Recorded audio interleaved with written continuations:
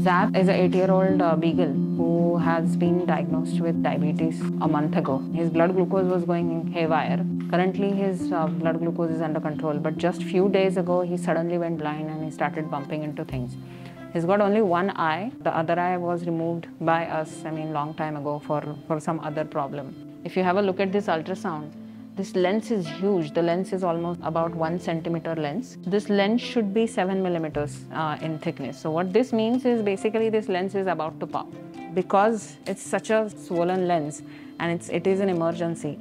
If we wait any longer, this lens can rupture. So that's why we are, we've made an exception for him and we are operating him tonight.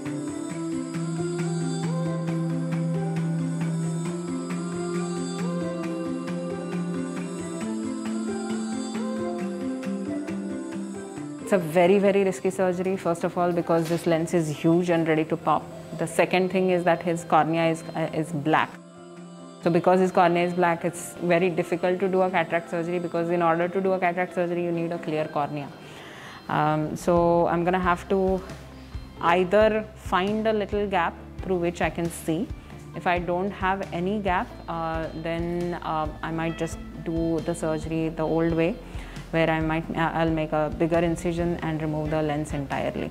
So like an extracapsular cataract extraction. And but yeah, time will tell.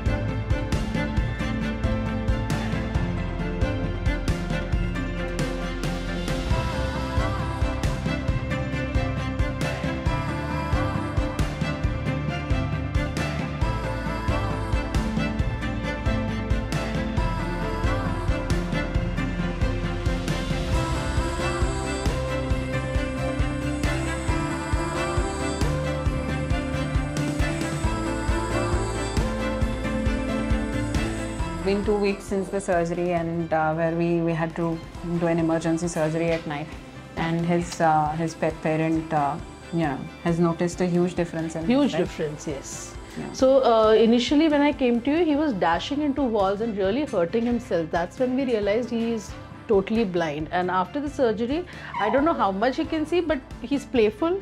He has started picking up his toys, he was scared. Now he's become playful again, not dashing into things. In fact, yesterday I had some people over. He has gone and greeted them on the door, kind of seeing where they are. So, for us, that's a massive, massive plus. Absolutely.